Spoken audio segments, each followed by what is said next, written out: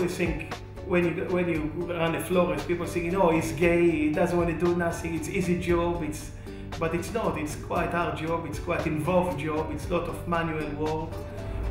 I think in a floristry industry, if you look around on all the top designer, all the big name in floristry, they're all men.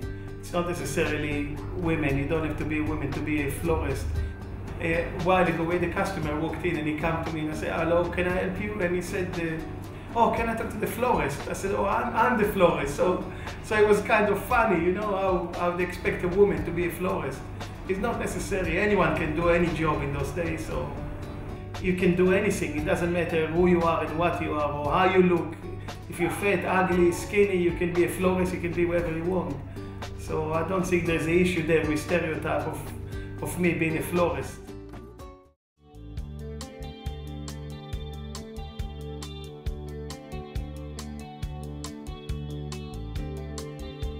Here at Shopton's, most of my colleagues are females, and it doesn't bother me. We get like males through work experience, but they don't really stay for long. Apart from now, I'm the only male.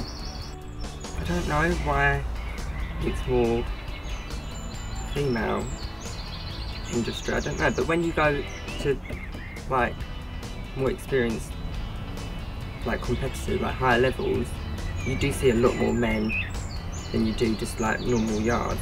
At Shopton Pool, we are very accepting.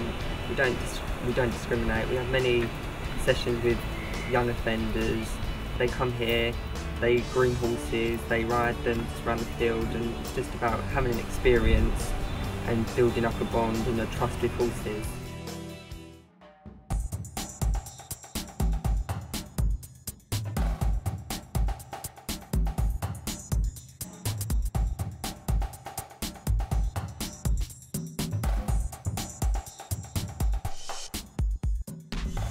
I'm the only female greenkeeper at Hainock Golf Course. There's 7 men who I work with, and we work as a team. There's no harassment or preference. We all do basically the same job.